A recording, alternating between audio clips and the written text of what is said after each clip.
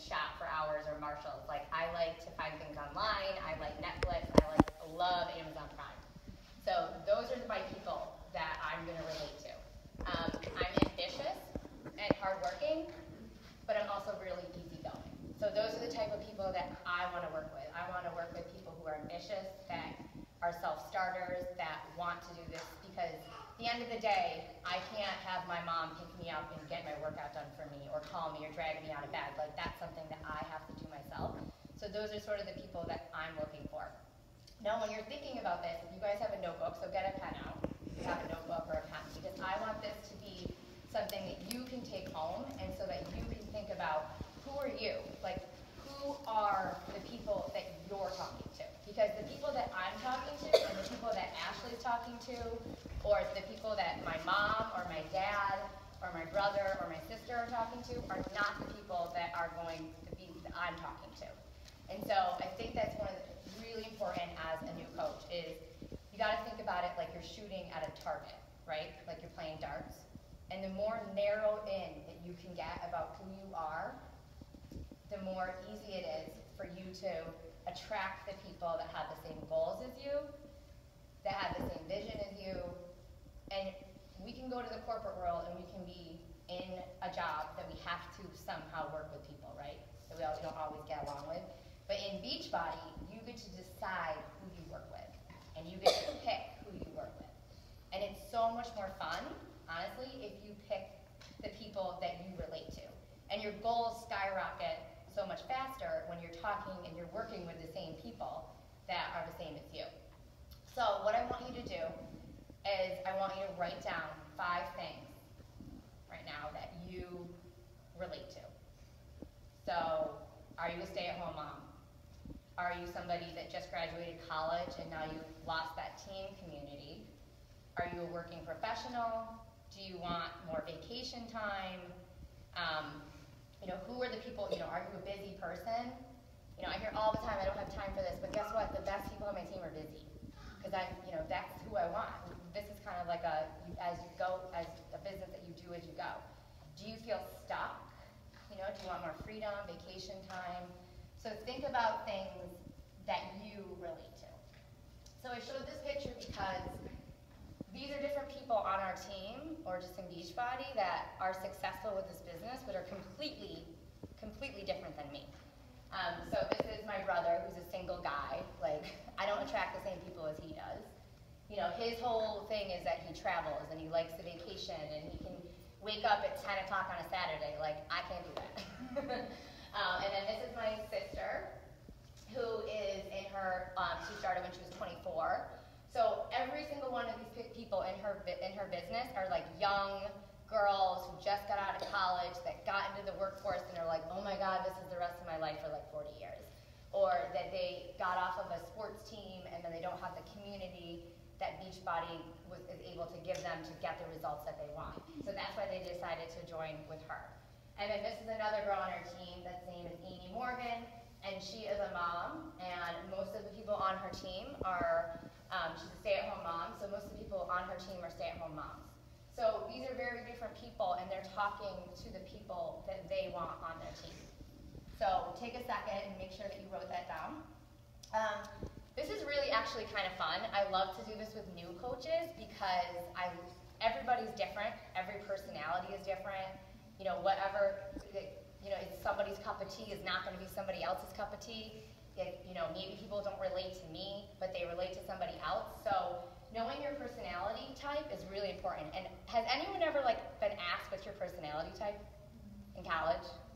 No. As soon as I joined Beachbody, they're like, what's your personality? I was like, I have no idea what you're talking about.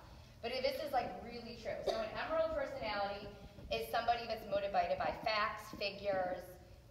They want to know, do you ever have that person that asks you a million questions before they order something? That's an emerald. Because they just they can't help it. They want to know all the facts. My husband is an emerald. He likes Excel spreadsheets. He likes to know everything. And I'm I can't even open up an Excel spreadsheet. I can, but I don't track things. I'm oops, I just went to Target and I forgot to track that. So then there's a pearl personality, which is super shy. doesn't like to get in front of people, like smaller things, is like really embarrassed if like somebody asks them to like all of a sudden be like, come up here and speak, or they just like, they don't like confrontation. It's really hard for them to like ask somebody something. So this is actually my brother's personality. I'm just giving you examples because everybody's different, but this is actually my brother's personality, is a Pearl personality. Like he's super like shy, like he doesn't like to like organize things. Like, you know, if you met him, you'd think since he started this, you know, he has a big team and stuff, that he was this really outgoing person, but you know, he's not. Like he would like to come in at the end and then leave really quickly.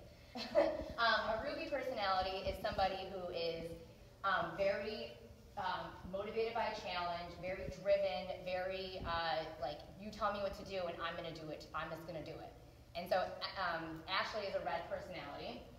Somebody that's really motivated by money, somebody that's just like, you know, kind of like just goes and does it. And you're like, oh my God, like I had to like, you know, think about that like for an hour before I actually did it, right? So that, and then there's a Sapphire who loves to like be in front of people, that loves live events, like loves to go do things. So write down right now like what you think is your personality. And then write down, you can have one or two. Like, you know, some people are a little bit of both. Like I'm a Pearl, and then I'm also a Sapphire. So Pearls, for me, when I started this business, like I did not want to talk to anybody in person. Like at all. Like my mom would go talk to that person, and I'd be like, no, like no way. So I would like message them on Facebook, and then hopefully they saw my message. So that was my personality. So I had to figure out how to work this business based on what my personality was. All right. Okay, so write down which best describes you. Okay, so now we're going to talk about how do you find your niche. So who are these people? You just wrote that down. How are you going to target your audience? So now that you know your personality, how are you going to target these people, right? How are you going to approach these people? So usually there's two platforms that most people start with, is Facebook or Instagram. They're a little bit different. I personally started with Facebook, and I decided to go to like join different mom groups, or you know, when my kids were younger, I'd have like mom play dates. I joined mom groups. Like I met one of my coaches here in a mom group, and I messaged her through Facebook. I joined like different hiking groups. So just figure out what is best for you, and that's kind of how you're going to target these people. So you do have to kind of get outside your shell a little bit and meet these people. Do you have a question? What's a hiking group? Just this is my yellow personality. So it's just a different, like a hiking group on Facebook where you go and just like learn about different hikes. Yeah, because that's what we like to do, right? So this is actually kind of cool, knowing your personality to like work with your family and your, you know, different people. So, okay, so that's kind of how you're going to do that. So group exercise, like are you a fitness instructor? Are you going to talk to people through there? Are you a nurse? You know, local summer events, like going to the pool, things like that. Okay, so the next thing you're going to talk about, what is their biggest fear or obstacle? So when you're talking to people and you are trying to figure out why you can help them, you got to think about what is their biggest obstacle, or what is their biggest fear. So like, what was your biggest obstacle when you joined Beachbody? So like, write that down. Like, why did you message your coach, or why did you decide to do this? Like, what was your biggest obstacle? Did you want to have more confidence? Did you want a community or support? Did you want nutrition? Did you want more energy? Like, what was it about your coach that you saw and you immediately were drawn to? Did you hate your job? Did you want to lose 10 to 15 pounds? So like, my niche is not somebody, if I put out there like, I'm doing this bikini competition and everybody come, like nobody would come. I don't need to be in a bikini. Like, I have kids. Like, I want to go to the pool, or I want to go to the lake, and I want to have a cover up on, and I want to like just drink some wine and just feel confident and comfortable and not bloated, to be honest. My family, we deal with bloating issues. So that's who I'm going to target. So if I did like a, you know, like get rid, like a, you know, moms who want to get ready for the summer or something like that, that's who people are going to more come to me, and those are going to be the people that I can relate to the best. So that's kind of what you need to figure out is what is your person's biggest obstacle. And then what is their biggest fear?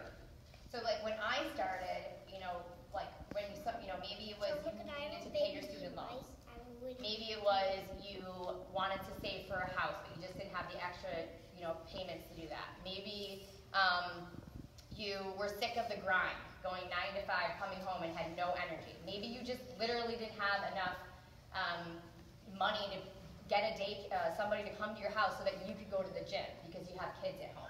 So like what is their biggest, like their fear, finances? Do you want to just go to Target and like buy something and not have to worry if you're overdrafting? Like, I mean, that was one of my biggest fears. Like, I just wanted to kind of go where I wanted. I wanted to go to Target and I wanted to buy something. So that's the people that you're going to relate to when you talk to. So what is the solution that you can offer these people?